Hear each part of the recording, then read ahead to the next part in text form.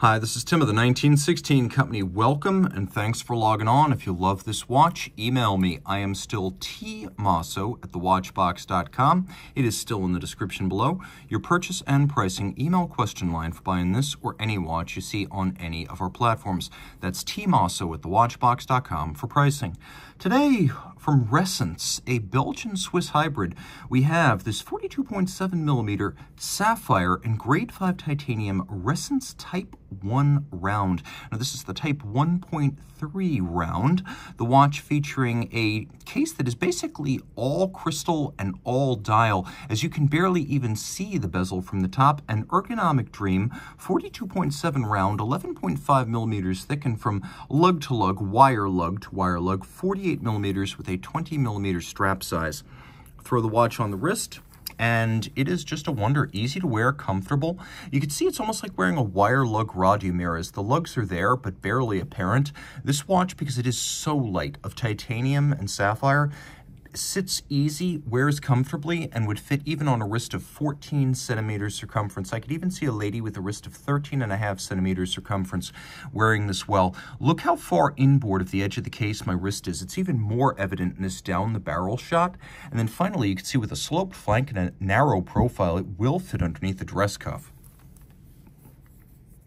We have a wonderful horsehide shell cordovan seamless strap, and it is literally as slick as plastic. It is a wonderfully luxurious material that is evocative of the best kind of polo boots. There's a contrasting stitch right here, just a little bit of a contrast in blue. The rest of it you can see is seamless, as it's a bonded rather than stitched strap. So we have calfskin on the bottom. You can see it's gray calfskin, and an elongated hole for the specific shape of the pin used in the buckle. Ressence's friendly and approachable hand logo. Benoit Mintians, creator of the brand and designer of the watches, he's an industrial designer by trade. He wanted something that was approachable, friendly, and not intimidating like a conventional high luxury watch, and the hand communicates that. You can see in profile, we have a sheer cut side showing the thick layers of leather, and this is a very, very tough material. You can also see that the profile is slightly curved, so it isn't constrained in its motion against the flank of the case. And then if you actually look underneath it, you can see it's not actually an integrated wire lug. There is a spring bar in there, so you can use the strap tool to dismount the strap. We have a counterweighted grade 5 titanium buckle, and you can see the little hand in the pin, and then the pin sits in a recess in the buckle. I love that attention to detail. Taking a quick look at the case itself, there's very little of it. Now the lugs are blended in, and again, wire style, but much more robust than historic soldered or welded on wire lugs. You can see the mid case is all polished. Now grade 5 titanium is hypoallergenic and lightweight like grade 2, but unlike grade 2, it's much more scratch resistant than steel, which is something I like to see.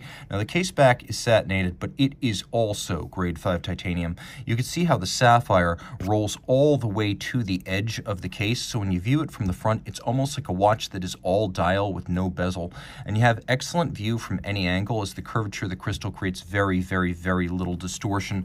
Now the biggest surprise with almost every Ressence watch is just how well loomed it is. And you can see it really does take you aback. It's easy to demonstrate that the watch is a regulator here. We have our seconds display right there. We have our minutes display outboard, and then we have our hours display down here. We have our day of the week indicator, and it moves in a clockwise direction. So for example, right here, you can see we have those two semicircles representing Saturday and Sunday. Then we are just past the midpoint of the second arc, so that is just past noon on a Tuesday, and as you can see, that corresponds to 1 p.m. So you can read both the time, the day, and the time of day in a 24-hour format because of that little day of the week indicator.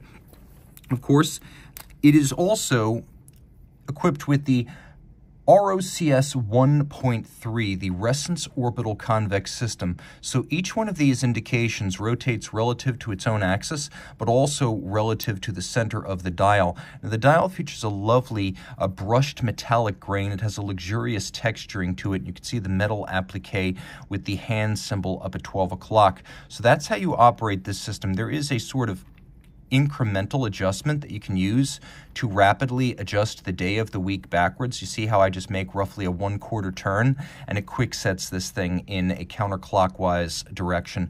Now, this is something that originally debuted on the original Type 1 Squared, which was their first square watch, but the caseback setting lever proliferated across the range because it makes the Ressence crown-free watches a lot easier to set. Now, obviously, you set it by turning the case back. It is automatic, but you can also wind it using the case back. As you rotate, you will find that there are friction zones, and then you just roll back and forth through the friction zone, and it winds the ETA 2892A2 base. Now, in this application, you have the Ressence module, which is 19 joules and over 100 parts, sitting on the 2892A2 base, which has 21 joules, is a bidirectional winder, and in this application gives you 36 hours of power reserve with a 4 Hz beat rate and bidirectional winding.